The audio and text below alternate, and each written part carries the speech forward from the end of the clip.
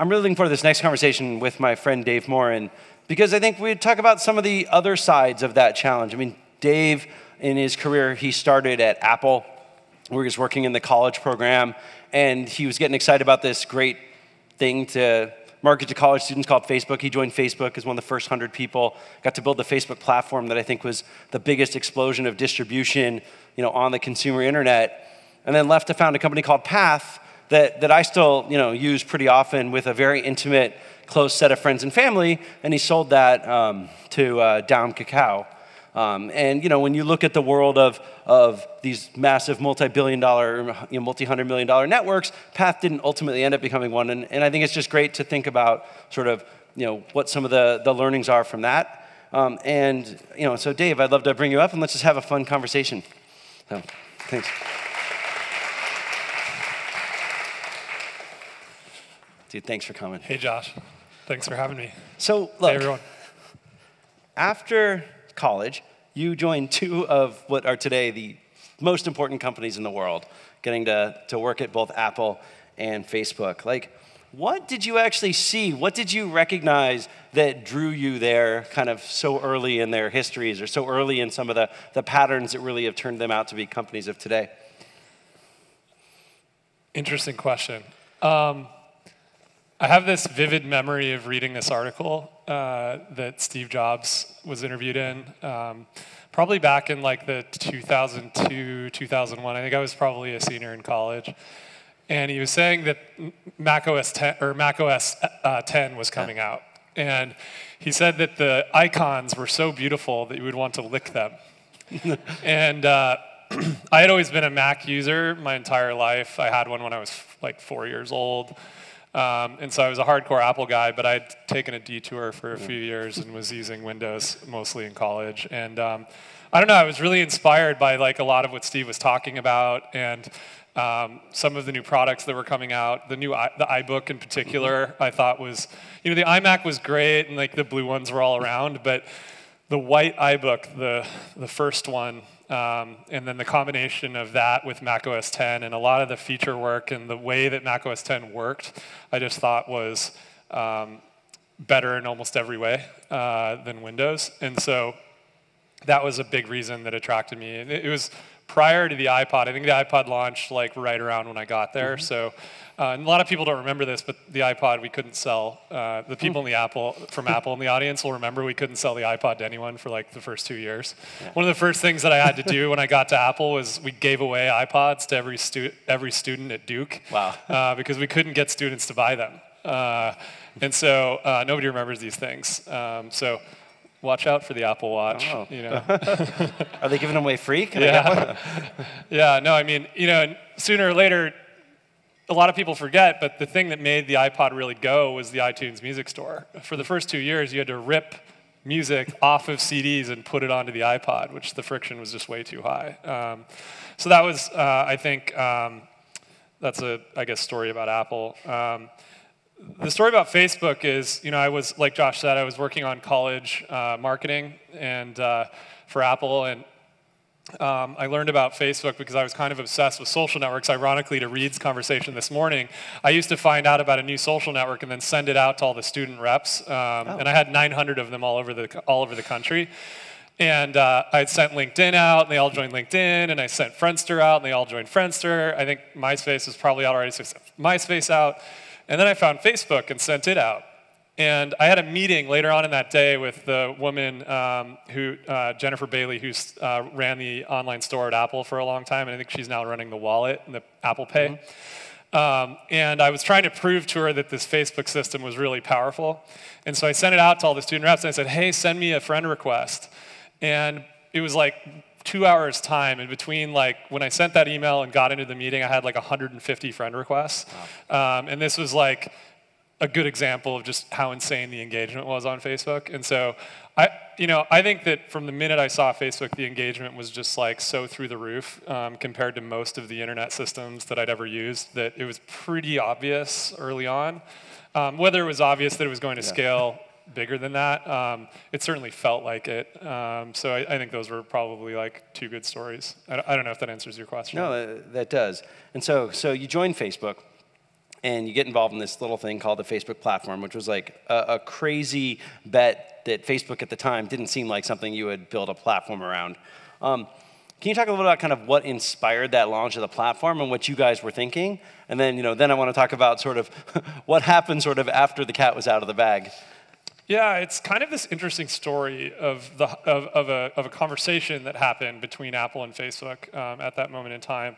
I had switched out of marketing and was working in this special projects group on product stuff. It was basically Steve and John Couch were like, the social networking thing seems like a pretty good thing. Like, we should figure out how to put it into more of our products. And so I was going around to the iPhoto team and the iMovie team and the OS X team trying to convince them to do social networking stuff. And one of the things that I got the most obsessed with was this idea of replacing the address book with Facebook.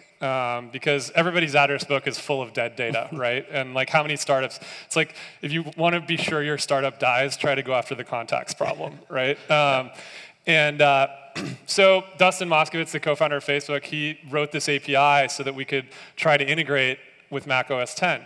And we kept trying to do this, and we were like running around Apple, trying to like convince people that this was like a good idea to, replace the address book with Facebook. But Facebook was really small; it only had 5 million users, and people don't remember this either. But MySpace had like 100 million users at the time, and Steve was like really annoyed at MySpace because it was messing with the iTunes business, and so he couldn't convince anyone. Like, it's just too small, this Facebook thing. It's like it's not going to be a thing. Okay. So Dustin and I were having a lot of conversations that summer about this idea of what if you could put the social graph in the hands of developers and create a social operating system. And so this conversation kind of happened in the summer of '06 of, well, we could keep trying to convince Apple to do this, or we could turn Facebook into an operating system. And so that was kind of the straw that broke the camel's back. And Dustin still gives me, and Mark give me grief to this day that I should have joined 2 years prior to that, and joined that summer. And we got the platform project underway, and we kind of had a small group of, I think it was like about 6 people working on it initially. And well, I guess it started with Dave Fetterman and I, and then we kind of had a 6-person team. And we spent the next 9 months kind of figuring out, like, what is it exactly that makes Facebook Facebook? And our most important example was the Photos app. Got it. The Photos app was like the premier example of the power of the Facebook social graph. And a lot of the reasons why was very simple. You could upload a photo and you could use the social graph to tag the person that was in it, and that would push that content over onto their Facebook profile, which would then expose the content to their friend network, which was like a critical piece of the distribution system. And so a lot of what we spent the year trying to figure out is, how do we give developers the ability to do these same kind of distribution things, right? And then creating tools to do that. And there were a bunch of privacy considerations. We had to invent a new markup language, a new JavaScript language. We had to invent a new query language and database to enable people to query the graph but not violate privacy and not display who is visiting whose profile. All these like interesting questions in order to give people the ability to create apps. And I think we got it done in about 9 months. Wow. and launched in 2007. And who here was building Facebook apps kind of in that 2007, 2008 like Cambrian explosion? Okay, it's a good set of you. So you'll remember this era really well. So I still miss the profile from back then. Me too. The profile with all the little profile widgets you could like really express yourself. Really add and decorate. And in the era of expression. Expression. Nobody expressed themselves anymore. Now we live in a uniform era. Yeah. And so cat's out of the bag. You guys figure out this new language. Got all the privacy stuff figured out. You got like great distribution for everybody, and then like it works. By the way, if you guys have ever met Charlie Cheever, the guy's like a mad genius. A Facebook platform like would not have happened. That's great. He's just like, he created all these languages and things. It's unbelievable. And so it worked. Yeah. And it worked so well that I think everybody was inviting every friend to every single product, and things were showing up on people's profiles, and feeds were getting spammed. And all of a sudden, Facebook started changing things and maybe taking some things away or curbing some things. Maybe. Maybe. And look, I remember you kind of out there as sort of a very visible figure hosting events, talking about the Facebook platform. And I also remember you bearing a ton of the kind of anger and frustration from developers directly. I still do. Still do. Like I'm afraid to go on stages. What did you learn? Like, what'd you learn about how to manage a platform? What are you so proud of that went right, and what do you wish you'd done differently and learned differently after that experience? You know, we had this one thing that happened that was that we were all kids. You know, we were in our 20s managing this thing. I mean, I think most of us, if we're not in our 20s, you kind of learned how to communicate in your 20s so that you could get married. And I think that, like, we didn't know how to communicate, and we weren't very transparent. And it wasn't intentional. You know, it wasn't like we intentionally were not transparent or intentionally changed the rules and wreaked a bunch of havoc. It was more that we were dealing with this inbound amount of traffic that was, like, extraordinary, and we didn't know what to do in a lot of cases. And we were trying to make smart decisions and to help, you know. I actually remember sitting on the stage the night before we launched Facebook platform, and the biggest widget directory on the web was 5,000 widgets. It was the iGoogle directory. There was a couple others that were like homepage widget directories. And then there was like the Apple ecosystem that had like 250,000 developers, right? And they'd built it for 30 years. Within 1 year, we had 500,000 developers building on Facebook platform. And you know, there were apps within 2 days that had 1 million users. And so it went way faster than we expected, right? I mean, really, truly. Like, and I will tell you, we were literally sitting there the night of the launch being like, wouldn't it be great if we had like education apps and, you know, maybe we can impact government, you know? And, you know, what happened within like a month, it was all games, right? Like, we literally had no games developers at launch, right? Like, I mean, I'm telling you, this is how unexpected the ecosystem that happened was. And so we were trying to do the best job that we could and make smart decisions. Like, one of the biggest decisions that I made in the very earliest days was we shifted the directory from being based on downloads, which the App Store to this day is still based on downloads and like velocity of downloads. We shifted it from that to engagement. And that change, like, fundamentally, like, you know, decimated entire, like, half the ecosystem, right? And we just thought we were doing the right thing for the users, right? Which I think that we were.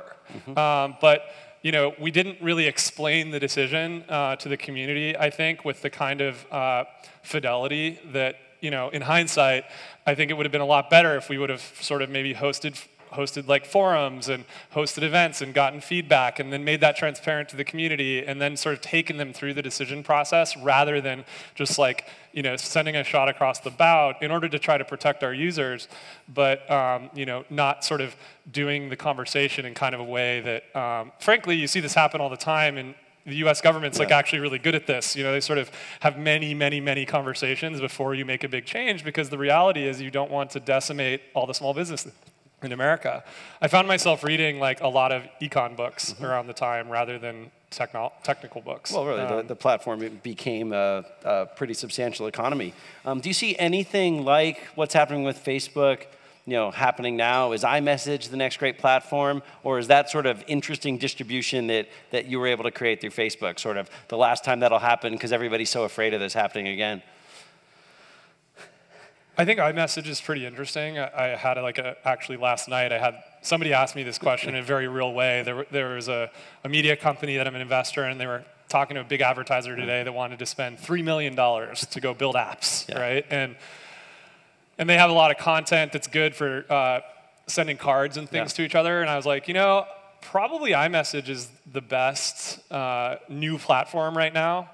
However, distribution's kind of hard, right? Like, I think if you can create a good experience that makes a, you know, Bitmoji actually was probably the best example of something that was so good it just spread itself, right? One of the problems, though, is that a lot of people don't execute this distribution pattern, which we used on Facebook, which I always thought was the most important piece was that you could browse around to each other's profiles and see which apps the person had installed.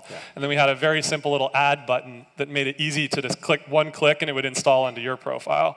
And that pattern is like broadly missing for most of these new platforms that are going out the door. Most of these new platforms create an app store of some kind. You have to browse around it, find apps that you want to install. But it's very hard to actually go and say, like, what apps does Josh have on his home screen of his phone, right? Or what apps does Josh have installed in his iMessage, right? So that pattern is sort of missing. So it kind of makes the social discovery, other than just talking to each other in person, which actually to me is like a lot of what drives app distribution today, other than Facebook news feed and ads. Yeah. I think most of it's people literally pulling out their phone and being like, dude, what do you have on your phone, right? And being able to make that an asynchronous thing, I think, was a critical component to Facebook platform's success. That's interesting. I'd never thought about it that way. So skipping ahead, you go through this whole experience at Facebook. What a roller coaster. And it's clearly, we launched Connect. We got it out to the rest of the web, so it wasn't just people building into Facebook. That's going really well. You're still at the company. You're working on all these kind of new things. And yet, you decide you're going to leave your role at Facebook and go start a company. Like, how can you leave, such a good rocket ship? What was your kind of moment and catalyst that said you had to go found a company? It's still unclear. No, I mean, I think that I'd always wanted to build my own company. I think I'm probably pretty stereotypical in that I moved here, was enchanted by entrepreneurship, met Reed, and I think that I had this long conversation going with my friend Sean Fanning, who is the co-founder of Napster, and we were talking about starting a company together. And one of the things that we kept talking about around that period of time was that, though these networks, such as Facebook, such as MySpace, such as Twitter, were amazing in the early days, when they're really nascent and brand new, they feel really high fidelity. There was always these stories on Facebook that you could put keg stand photos on Facebook in the early days, but you can't anymore because your mom and your professor are on it. So you kind of have to change your behavior, right? And that early days were always awesome. The story of Twitter was like, oh my God, Twitter in the early days was like watching Silicon Valley's brain firing, And then as time went on, the conversation changed. It didn't get worse, it just changed, right? And so we kept talking about that, and that, maybe there's a network to be made that tries to maintain some of that quality over time. And so this notion of, could you limit the number of connections that people have to maintain intimacy and to maintain quality was this thing we kept talking about a lot. And the other thing we kept talking about a lot, which I actually still think is a problem, was this notion that though there's all these networks that exist, a lot of the social graphs in the networks are very they're very rigid. You kind of get stuck into this one version of the graph, and it's very hard to break out of it and get different views. You hear a lot of people talking about this right now because they want to borrow their Republican friends' Facebook login so they can see a different version of the feed. Right. They're very rigid, and so creating new networks, new topologies was something we were talking a lot about. And so this one in particular, especially since Facebook was getting bigger, we kind of got excited enough that I felt, now's the time. I would say the only other thing is that I kind of felt like once Platform and Connect were done, this notion of replacing the address book, we had finally done the deal with Steve to put Facebook into the OS, which still to this day you can go and, it's in your settings, right, in the iPhone. So I felt like the job was done. Got it. Well, and so look, Path, I think, was so much in the right place at the right time. In 2010, the idea of a mobile network where we'd actually share our most intimate things and take a lot more photos, turns out to have been really, really timely. And there's a couple companies that got really big through that. You grew a lot. Don't remind me. No. You grew a lot. You raised a lot of money. What did you learn along the way? What didn't quite deliver on some of that promise that got you to go found a company? It was funny listening to Reed this morning. I'm like, I'm in the social net phase. Reed actually called me the day Path was over and told me that story, which was, really cool. What did I learn? Holistically? Yeah, what do you look back and go, if only I did this? At one point, Path was growing a lot. You'd figured out some growth hacks. There must have been some things that you're like, you know what? If we had stuck to our guns, or if we had figured out this one hook. I made this decision to, we ended up with a bunch of growth in Southeast Asia. And I'd played enough Risk against Mark Zuckerberg while I worked at Facebook to know that I needed at least one country. And I made this. In Risk, you always got to win Australasia. Mark attacks every country at once all the time. So we made this decision. We saw a growth curve that looked right. Which, when you're doing these social systems, it's always important when you see that, take advantage of it. And we made a decision because we thought, okay, Southeast Asia, 250 million people, same size as the United States, fastest growing mobile market in the world, more mobile phones happening there than anywhere else. clearly it's like next after the BRIC, right? So after Brazil, Russia, India, China, Indonesia, maybe Mexico, maybe Turkey, maybe Nigeria. These are like probably the countries, but Indonesia is like the largest. And so we were like, okay, if we can seal up Indonesia, like then maybe we'll be in position to leverage that into like adjacent markets, which was, as you know, something we did a lot of at Facebook. We would see massive growth in Turkey or Italy, and then we'd go adjacent, you know. And so I was like, all right, I'm gonna do this. And we did it, you know. Path to this day is still, I think, the #1 social network in the top 2 classes of Indonesia. So all the people that have, you know, the resources to use it and potentially be monetized. I think it was, the reason I sort of dwell on this is that I think that it was the wrong decision strategically. Because ultimately those users ended up weighing down the system and weighing down our resources, and we burned a lot of capital trying to build out that portion of the network, and we were too early. I think that like probably if it was at scale next year, we would have been you know, in a position to monetize. But when we got to our series, I guess it was Series D, and I was out there, you know, going to Jakarta and Singapore, and I'm like in bars in Jakarta being like, how did this small town guy from Montana end up in Jakarta? We just couldn't find the capital that we needed to continue to scale the company. And the reason why is we couldn't monetize. We were too early. We were at scale, but we were too early. You know, Indonesia's average income per capita for like the bottom 3 classes is like less than $1, you know. So it's really, really hard to monetize there. And you know, that became a pretty hard lesson. So I could tell a bunch of other like minor lessons, but that one was like a pretty big strategic thing where I kind of now tell people like you should be really, like if you're doing anything in social, like lock it down to the United States and like figure out how you know, figure out your distribution before you try to go other places, because you can end up with a bunch of users that are not paying rent in your building, that are kind of holding things down while you're trying to figure out how the heck you're going to monetize elsewhere.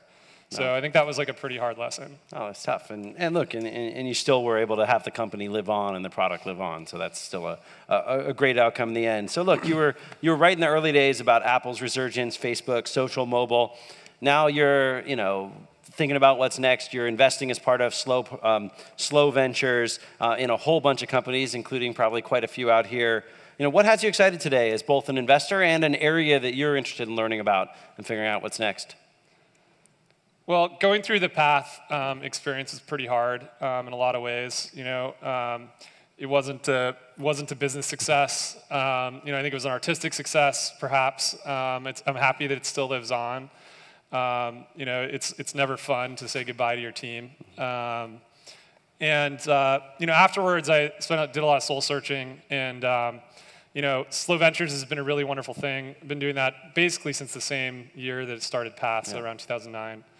And you know, we're really happy with that. We're managing a lot more capital now. We have some cool stuff coming down the pipe there that we think is going to be helpful for entrepreneurs. In particular, one component of Slow is we're about to launch what we're going to call Slow Studio, which is going to be more of a, you know, Expa style incubator where we're going to go end to end. We did 2 of them last year. Where we're really hands-on and helping people get their businesses off the ground. Awesome. So we want to like maintain our entrepreneurial capabilities, even though we're building a venture firm. And one of the projects that I'm really focused on is called Sunrise, which is working to try to find a cure for depression. I found that, you know, that was something that I'm extremely passionate about. My dad struggled with depression his entire life, and I decided that it was an injustice that I wanted to try to right. And so one of the things that I've been doing since Path was over is gone really deep down the rabbit hole of learning genomics, really understanding a lot of these new genomics technologies such as CRISPR, and understanding like what's possible. And it's actually brought me to a point now where I'm very optimistic that we're going to see some of the cures for the most aggressive diseases in our lifetime.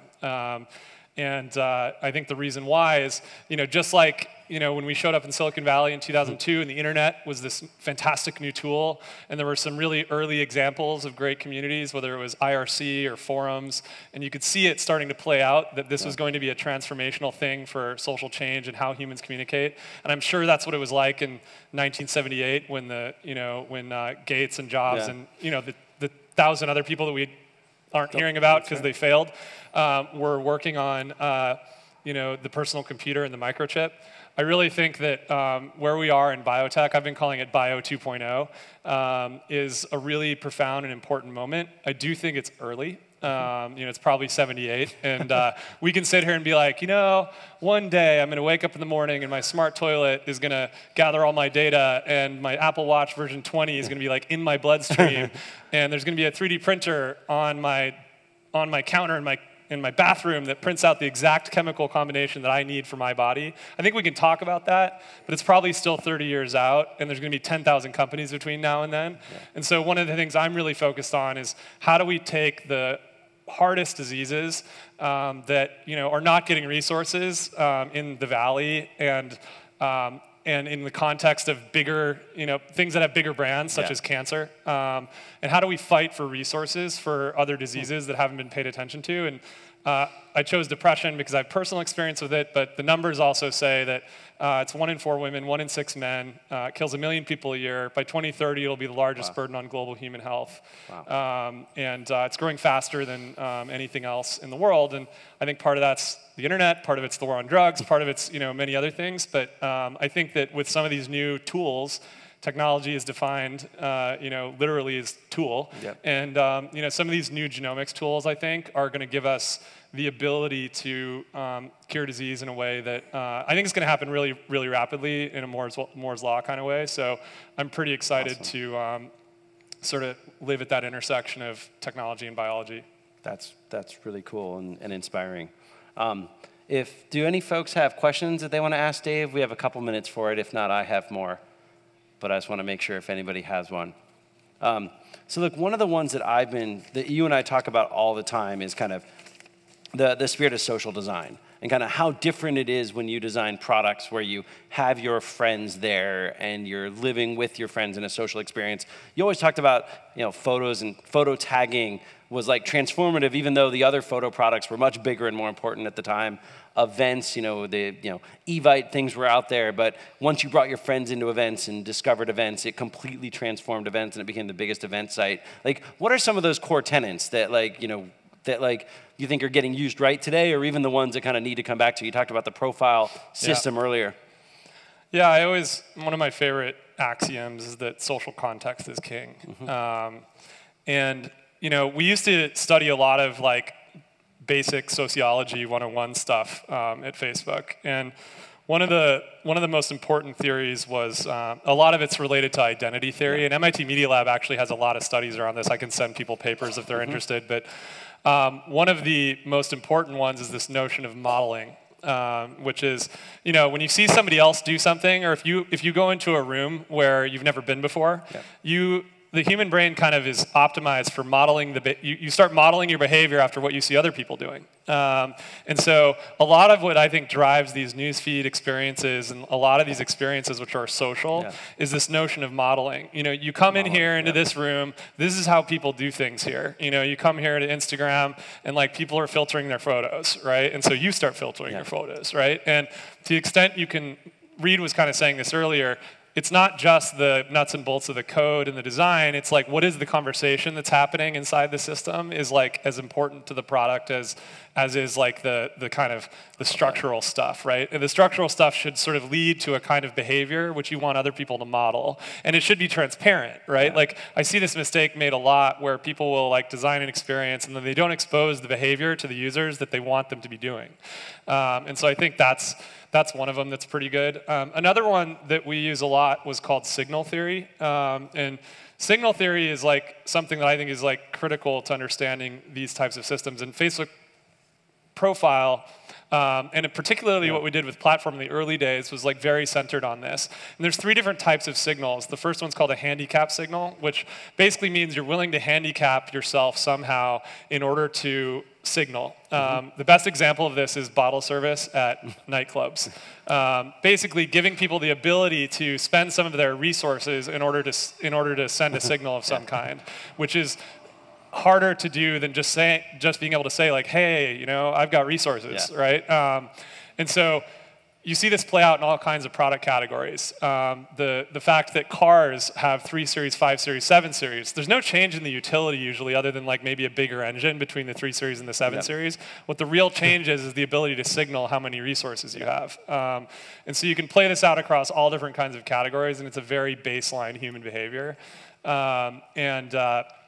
So we spent a lot of time thinking about that on Facebook. So there's different signals on Facebook that are harder to make, right? So like you can't say that you're married to someone unless they confirm it. Yeah. You can't, tag someone unless they confirm it. There's things you can say like I'm interested in skiing, right? And you can kind of take that at face value, or I could post photos of myself skiing, and then that confirms that I'm actually making a signal that's authentic. And so we spent a lot of time thinking about those kinds of things. And I see signal theory play out a lot across a lot of these systems, or get missed, where you kind of either enable people not to do it accidentally, or you can like enhance it a lot. And there's systems like Nextdoor, systems like AngelList, Pinterest, like a lot of these things, you see this playing out in a way that's pretty dramatic. The only other thing I would say is making a commitment to the kind of community that you want to have, I think, is fundamentally critical too. And choosing values,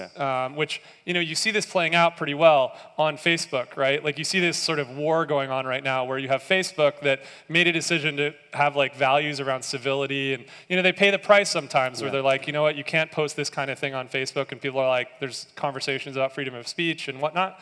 And then you go over to Twitter and you see a huge amount of hate and like, I don't know if there's a platform that I've experienced more hate on, maybe Secret, other than Twitter.